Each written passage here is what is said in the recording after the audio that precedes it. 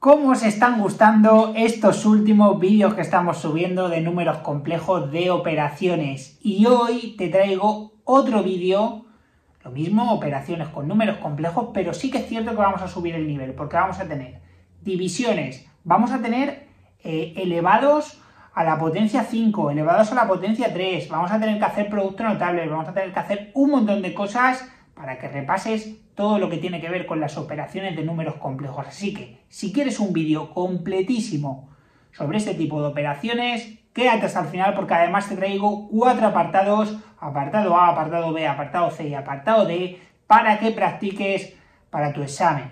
Ni que decir tiene que es un ejercicio de examen para que veas a lo que te tienes que enfrentar y lo que tienes que saber hacer. Así que, como siempre te digo, quédate hasta el final del vídeo y suscríbete al canal si no lo has hecho todavía, porque estoy subiendo un vídeo diario para ayudarte a mejorar tu nota en la asignatura de matemáticas. Y además, síguenos por Instagram, síguenos por TikTok, el contenido cambia, más cortito, más rápido, pero súper efectivo. En un minuto, minutito y medio te vamos a contar eso que te cae en el examen, eso de lo que tienes dudas y eso que va a marcar la diferencia entre una nota top y una nota sin más. Así que si quieres esa nota top, quédate hasta el final de este vídeo, suscríbete a YouTube, Instagram, TikTok, toma papel y boli y prepárate, porque ahora sí que sí, ¡arrancamos!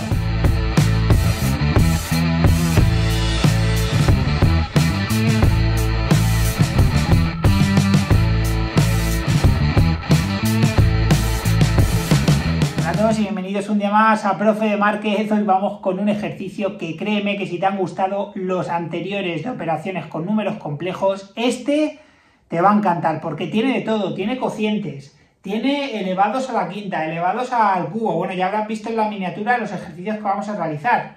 Y aparte tiene 4 apartados, que sé que eso os encanta cuando tiene varios, porque pues muchos de vosotros me hacéis caso, es decir, hacéis 1 o 2 conmigo y el resto pausáis el vídeo y os ponéis a prueba para ver si lo sabéis hacer o no. Así que hoy te traigo otros 4 apartados, puedes seguir repitiendo este proceso que ya sabes que da súper buenos resultados. Haces el A conmigo, haces el B conmigo o solamente el A, pones en pausa el vídeo y luego haces tú el B, el C, el D, o el C, el D, o solamente el D. Pero por lo menos que sepas realmente si sabes hacerlo o no, y luego lo corriges conmigo en el vídeo. Así que antes de ir con el ejercicio de hoy, como siempre decirte que si no estás sacando la nota que te gustaría en matemáticas, que sepas que aquí en la escuela pues nos dedicamos a eso, a ayudar a los alumnos a conseguirlo. Lo hacemos con el programa Maths Acceleration y te dejo por aquí en las tarjetas un vídeo explicativo de qué es esto de Maths Acceleration, donde no voy a ser yo quien te lo explique,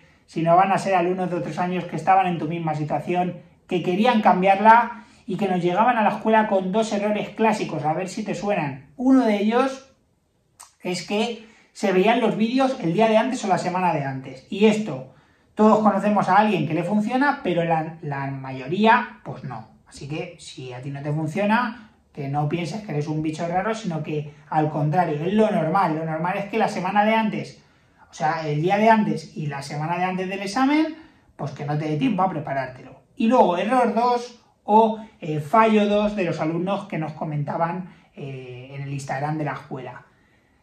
Lo nuevo se lo sabían, pero los fallos venían en lo anterior, es decir, en la base. Esto es un clásico de fallo de los alumnos y tanto para solucionar el primer error como para solucionar el segundo u otros que también nos llegaban, pues te podemos ayudar con este Maths Acceleration. ¿Quieres conocer qué dicen alumnos de otros años acerca de este Maths Acceleration? Venga, pues te dejo con un vídeo a continuación en el que te lo van a explicar. Yo al principio, antes de estar en la escuela, mis notas de matemáticas no subían del 6,5. Bueno, a veces menos. Pero a partir, cuando ya empecé, mis notas no bajan del 7,5. Casi todas son notables sobresalientes. En este curso, mi media ha sido de 9.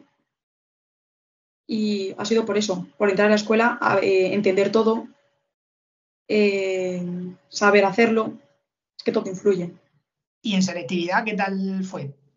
Genial, 9,75, que para mí yo creo que fue la nota que más feliz me puso, porque yo como empecé con matemáticas súper mal, no sabía que podía conseguir esa nota. Fue como un sueño prácticamente. ¿Recomendarías a otros alumnos que se lo estén pensando apuntarse a las clases en la escuela, profe de Márquez? Sí, yo lo recomiendo 100%, eso seguro. A mí me ha servido mucho, yo lo he notado muchísimo, Diego. De primero de bachillerato yo creo que tendría las matemáticas suspensas, si no. Es una ayuda muy buena de tener ahí un profesor que te esté explicando las cosas y además tú que eres una persona más cercana, no es... Yo, por ejemplo, no me siento solo un alumno más de la clase. Me siento, pues, no sé, como en familia. Así que nada, si te ha gustado lo que te acaban de decir estos alumnos de otros años, pues que sepas que tú puedes conseguir los mismos resultados o superiores. ¿Cómo? Con este Maths Acceleration, que te invito a que te vayas al vídeo que te he dejado por las tarjetas, donde alumnos de otros años te van a explicar, primero, qué es, segundo, cómo te puede ayudar a ti y cómo les ayudó a ellos, y tercero, los resultados que obtuvieron después de estar todo el año trabajando con nosotros. Y vas a alucinar con el cambio que dieron, con la nota que llegaron, con la nota que salieron. Y si quieres hacer tú lo mismo o superior, pues contacta con nosotros, correo electrónico lo tienes en la descripción, o mensaje directo, tanto por Instagram como por TikTok. Vamos a evaluar tu caso, vamos a ver si te podemos ayudar, si lo podemos hacer lo haremos, y si no, también te lo diremos, y aquí seguirás teniendo todo el contenido gratuito para que sigas practicando y preparándote para tu examen. Así que hoy vamos con el ejercicio, vamos con estos números complejos, operaciones, que sé que os están gustando mucho este tipo de vídeos, así que vamos a la tablet. Venga, perfecto, pues ya estamos aquí en la tablet, vamos al lío, vamos a por estos ejercicios de números complejos y vamos a por el apartado A. El apartado A ya hemos hecho alguno parecido en vídeos anteriores, pero bueno, te lo vuelvo a contar. En los números complejos pasa un poco igual como con las raíces, es decir, en las raíces tenemos lo que se conoce como racionalizar, que es eliminar las raíces del denominador. Entonces nuestra misión es eliminar las i o los números imaginarios del denominador. ¿Cómo lo vamos a hacer? Pues muy fácil, lo vamos a hacer multiplicando y dividiendo por el conjugado del de abajo, que es el que quiero eliminar el número imaginario, ¿vale? Así que tendré 3 menos 2i por 2 menos i, que es el conjugado del de abajo, y abajo 2 más i por su conjugado, 2 menos i. Oye, Diego, ¿por qué multiplicamos por esto del conjugado? ¿Qué tiene que ver? Pues claro, porque ahora lo que voy a hacer va a ser que abajo me queda un producto notable, el tercer tipo, suma por diferencia, diferencia de cuadrados, así que tendré el primero al cuadrado, que es 4, menos el cuadrado del segundo, que es i al cuadrado.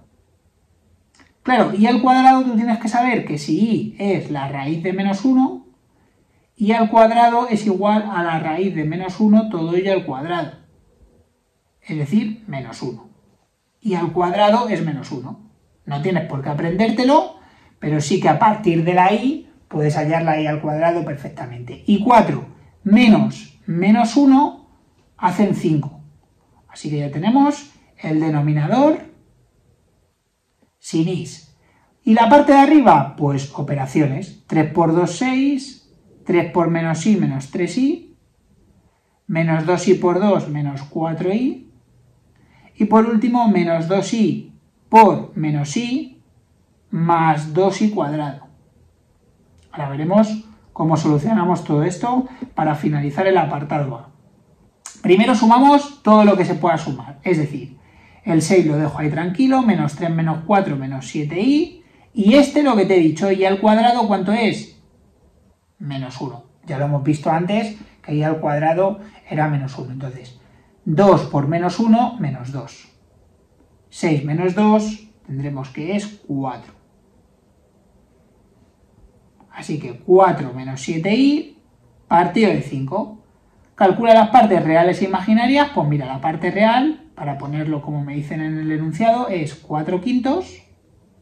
Y la parte imaginaria, menos 7 quintos de i. ¿Vale?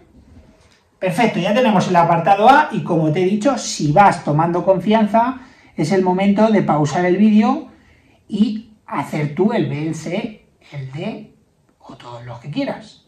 ¿Que no tienes esa confianza, que no lo sabes hacer? Bueno, pues venga, sigue conmigo porque yo voy a hacer el B en este preciso momento. Mira, el B Lo nuevo que tiene es que está elevado a la quinta. ¿Y esto cómo se soluciona? Porque muchos alumnos dicen, vale, Diego, yo el primero lo sabía hacer, el cociente, pero claro, ahora veo una a la quinta y me bloqueo.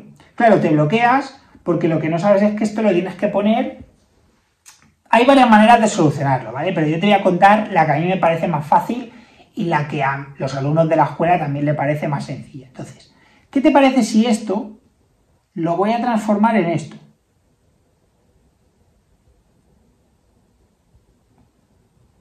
1 menos i al cuadrado por 1 menos i, ¿vale? Estaremos de acuerdo de que esto es lo mismo que 1 menos i, todo ello elevado a la quinta. Diego, ¿por qué lo pones como producto notable? Bueno, pues muy sencillo, porque ahora yo voy a resolver este por un lado, este será el mismo y luego por este, ¿vale? Así que ya verás qué sencillo queda y qué rápido lo vamos a terminar. Mira, el primero, producto notable, el cuadrado del primero, pues 1, menos 2 por a por b, 2i, más el cuadrado del segundo. Claro, y al cuadrado ya hemos visto que era menos 1. Entonces, aquí tendremos menos 1. Claro, 1 menos 1 se van los unos. Es decir, que todo esto, que parecía tan raro, tan difícil, tan no sé qué, pues me queda como menos 2i. No me digas que no es fácil. Esto es menos 2i. Claro, este es el mismo. Entonces menos 2i también. Menos 2i por menos 2i tendremos 4i cuadrado. Volvemos a hacer lo mismo de antes. I al cuadrado es lo mismo que tener menos 1. Es decir, que todo esto es menos 4. Fíjate, todo esto que parecía súper difícil, súper largo, súper todo, se me ha quedado en un simple menos 4. O sea, súper sencillo. Menos 4 por 1 y menos i. Y ahora entonces esto lo multiplico. Menos 4 más 4i. Y ya lo tengo. Bueno, ya lo tengo. Ahora tengo que hacer lo mismo que he hecho en el a. Es decir, que en el denominador no puede haber parte imaginaria. Entonces el b, eso se me ha transformado en 1 partido de menos 4 más 4i. Multiplico por el conjugado, tanto arriba como abajo, ¿vale? En la parte de arriba, menos 4 menos 4i. Y en la parte de abajo, suma por diferencia, diferencia de cuadrados. 16 menos... aquí que tendremos el cuadrado del segundo, que sería 16i cuadrado. ¿Vale? Claro, y cuadrado lo de siempre, es menos 1, menos por menos hace más, y entonces abajo sería 32. 16 por 2, 16 más 16... Vamos a comprobarlo, que no quiero líos. 32, sí, perfecto. Y lo podemos simplificar porque menos 4 entre 32 menos 1 octavo. Entonces, esto lo dejaremos como menos 1 octavo menos 1 octavo de i. ¿Vale? Parte real menos 1 octavo, parte imaginaria menos 1 octavo de i. ¿Vale? Venga, perfecto, vamos al c. Ya ves que esto está siendo muy sencillo, pero bueno, sí que es cierto que hay que saber hacerlo y muchos de los alumnos de la escuela han tenido problemas. Así que venga, vamos al lío. El C, ya no hay divisiones, ahora simplemente hay pues el elevado a 3. Ya has visto que es muy sencillo, lo transformamos en producto notable, 2 más 5i al cuadrado por 2 más 5i. Ya hemos visto que esta estrategia nos ha funcionado perfectamente en el ejercicio anterior. Así que aquí hacemos el producto notable, el cuadrado del primero, 4 más 2 por a por b, que sería 20i, más 25i cuadrado, que ya hemos visto que i cuadrado es menos 1, así que menos 25.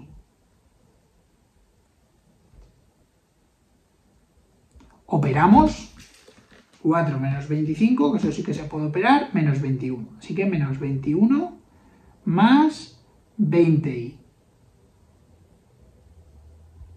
Y ahora esto tranquilamente por 2 más 5i.